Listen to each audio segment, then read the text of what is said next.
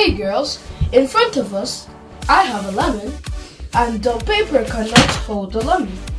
Can you make the paper hold the lemon without collapsing? Girl power activated!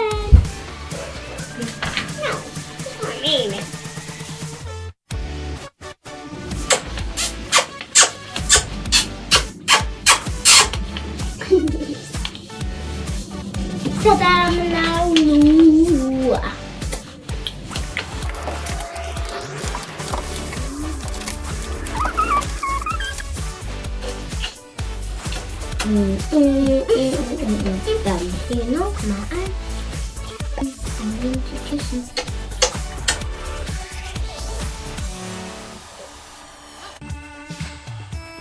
Wow! What? Guys, this is not much. This is engineering. Just by changing the structure of the paper, we were able to make it hold the lemon and keep it in place.